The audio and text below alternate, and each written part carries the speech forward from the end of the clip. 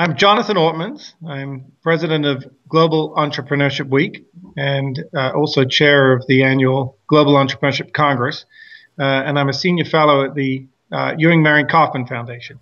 I've been very committed through some of the work that I've been doing in my career to finding ways to facilitate national dialogue on important issues of the day.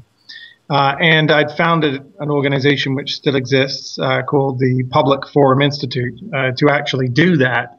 And the Public Forum Institute's work has mostly been focused on national policy issues. And in my work with the global entrepreneurial community, we've been able to, I really came to this because it was an opportunity to facilitate a conversation on a global level. I've also had some entrepreneurial background. I'm an economist by training, but I had involved in my first startup experience when I was 19 years old.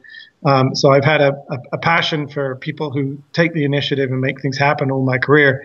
So that's really how I came to it. And I've also been very, very fortunate to be supported by the Kaufmann Foundation and their interest in advancing entrepreneurship and entrepreneurship education and in the role that entrepreneurs play in expanding economies and building economies.